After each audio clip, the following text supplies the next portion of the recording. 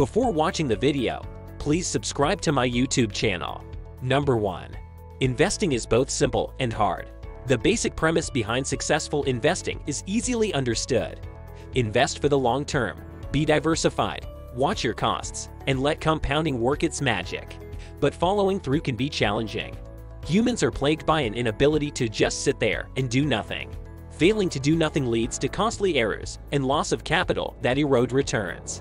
Understanding what is required is very different than being able to perform, regardless of circumstances, for decades on end. Number 2. Behavior is everything.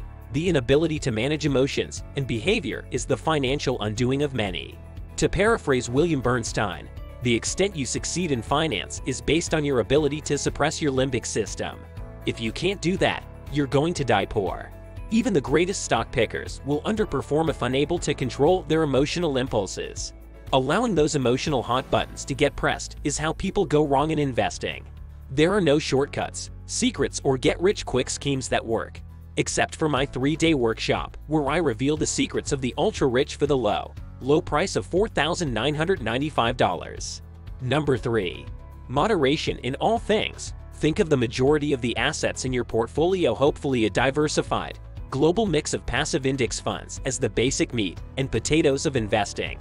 You can add seasonings, herbs, and vegetables to spice it up and add some flavor. Want to do some early-stage investing in tech startups? Maybe some real estate speculation? Perhaps a few private equity investments in non-public businesses? Maybe even a fun trading account? Number 4. Investors want better than market returns. Risk is best defined as the probability of your returns differing from your expected outcomes. The problem is that many investors want better than market returns while assuming minimal risk. But returns are a function of the risks assumed. Risk-free U.S. Treasuries yield almost nothing. To do better, own equities. But that adds volatility to your portfolio. If you seek higher returns, you can add low-beta stocks that have the potential to do better or worse than the market as a whole. Number 5. Spend less than you earn. Budgeting is simple.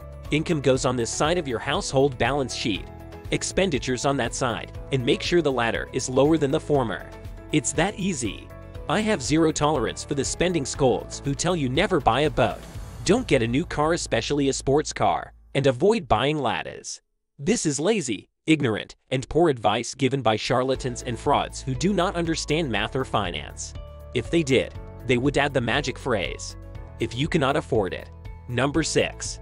Leverage kills. Using borrowed money for nearly anything is the negative manifestation of the 3 prior rules. Yes, get a mortgage to buy a house you can afford, but never use borrowed money to buy speculative assets that are subject to further capital calls. Number 7. Understand your role. The markets are populated by all kinds. There are traders and investors, hedgers and speculators, and everyone has different risk tolerances, time horizons, and financial goals. Do not assume what any of America's 800 billionaires have to say about investing is especially relevant for your needs. Their goals are likely different than yours. Number 8. Be aware of your limitations. What gets so many investors into trouble is not what we don't know. It's what we know for sure that just isn't so. 5. Understanding the limitations of your cognitive errors and belief systems is just the start. It's also important to know what inadequacies you have financially, emotionally, and behaviorally. Operating outside of your own capabilities is a good way to run into trouble. Point 6. Number 9. Own it. You are responsible for own financial well-being, not the Federal Reserve, the government, or whichever huckster is yelling the loudest on TV at the moment. You alone accept responsibility for your investments and spending. The sooner you take ownership of your financial circumstances, the better off you will be. Number 10. Invest in yourself. This is the most important investment you can make. Educate yourself, develop an expertise, and add to your professional skill stack. And invest in your future by making sure you fully fund your retirement accounts every year. Make those long-term investment needs before spending on short-term wants. That's as much of a scold as I can muster. Number 11. Money will solve your money problems. Nothing less, nothing more. This is an excellent quote. People who have not experienced having money think it will solve all their problems. It will not. The only problems money can solve are problems that were caused directly by its lack. Other problems are not solved and can in some cases be made worse and more complicated by money. Number 12. There are people with money, and there are wealthy people. There is a difference between being cashed up and wealthy. You can have money and still be in chaos in other aspects of your life.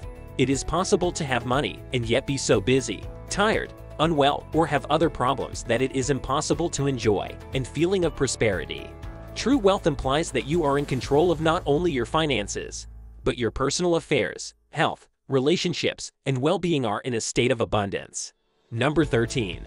Money is your personal army. It should go out and bring back prisoners, metaphorically speaking, of course.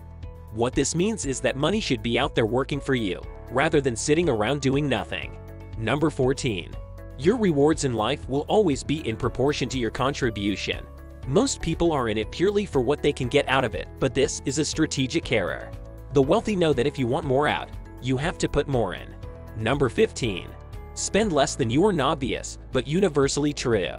As soon as you start spending more than you are earning, you are getting poorer, and at some point, you will end up broke. Usually sooner than you think. The only way to stay rich is to continue to earn more than you spend. That's all about today, guys. If you like the video, then please subscribe to my channel, and don't forget to press the bell icon. Thanks for watching.